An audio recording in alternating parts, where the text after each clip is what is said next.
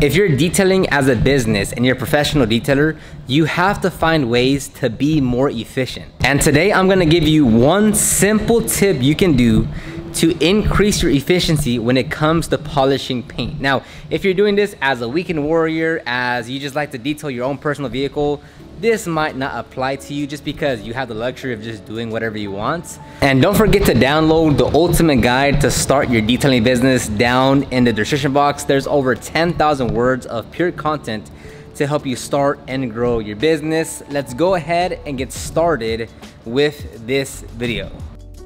All right, so I think we can all agree that this paintwork is pretty trashed. And before we go into the lessons, I'm just gonna let the video play out and I'm gonna see if you can guess what the tip is when it comes to polishing paint.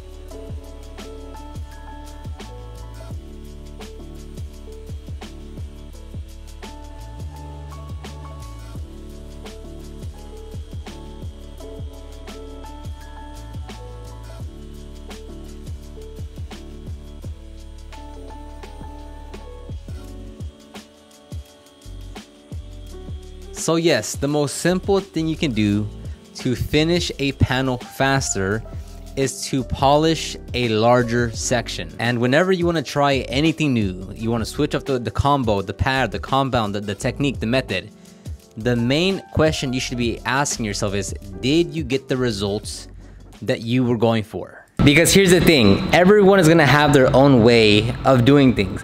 You're gonna clean your interior in your own method, with your own way, with your own process. Whether it's polishing paint or cleaning an engine bay, everyone will do it in their own manner. So as long as you're getting the results that you want, nothing else matters. You might not agree with what someone else is doing, or you might think you have a better process, but as long as you're getting the results that you want, you're doing a good job. Now here's a great example of the compound drying out because this paint is pretty trashed. Some clear coat is chipping from the front. There's some crow's feet here and there. So the paint itself just isn't in the best condition. So as I'm wiping it off, it is literally just sticking to the paintwork.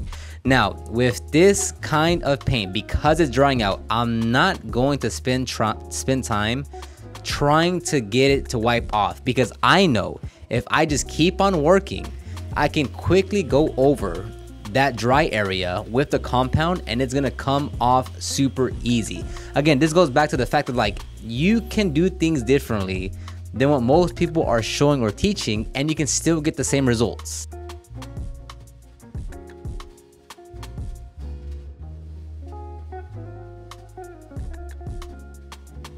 And as you can tell, the paint came out absolutely fine. Yes, there was a little bit of a mishap where the compound dried out, but if you know what you're doing, if you understand the paint, if you understand the combo that you're running, you're gonna be able to move a lot more efficiently and not slow down. That's very important. Like if you're doing this as a professional, as you're getting paid for this, slowing down makes you work longer on the vehicle. I know it sounds crazy, but it's true. Next, we're gonna move on to the polishing, and it's the same process, but with this one, I'm actually gonna be working a larger section. With the cutting, I broke it up into 3s, but with the polishing, I'm gonna break it down into 2 sections.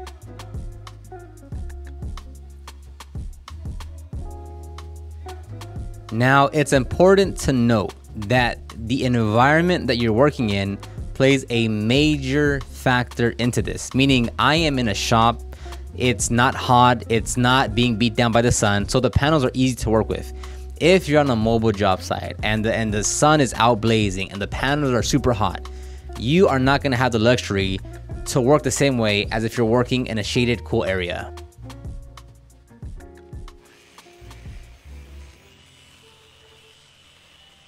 Now, there were some areas that I did a second pass with the cutting disc or the polishing pad that I didn't show on camera. But even with that, it's still faster to just work larger sections and to do some touch-ups here and there versus doing like a little 2x4 section across the entire panel. Another factor to consider is how hard or soft the clear coat is, meaning you might want to work a large section like you see here, but because the clear coat is very hard, working a larger section is not allowing you to cut to actually remove the swirls and scratches. So with something like that, the most optimal method is to actually work a smaller section because you want to make sure you're getting as much cut out of the clear coat to remove the swirls. So this is the before. It's pretty trashed, it's in terrible condition. And here are the afters, and no one can argue that it doesn't look significantly better.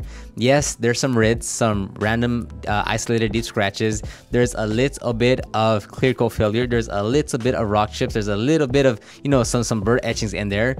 But nonetheless, it looks great.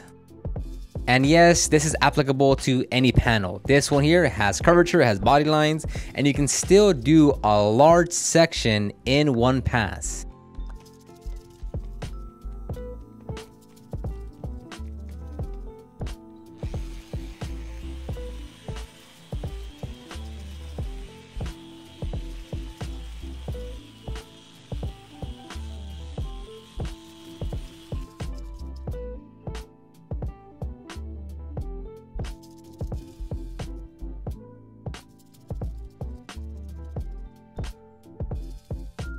Obviously, I still have to do the polishing step, but it's looking fantastic and it's all done on one pass.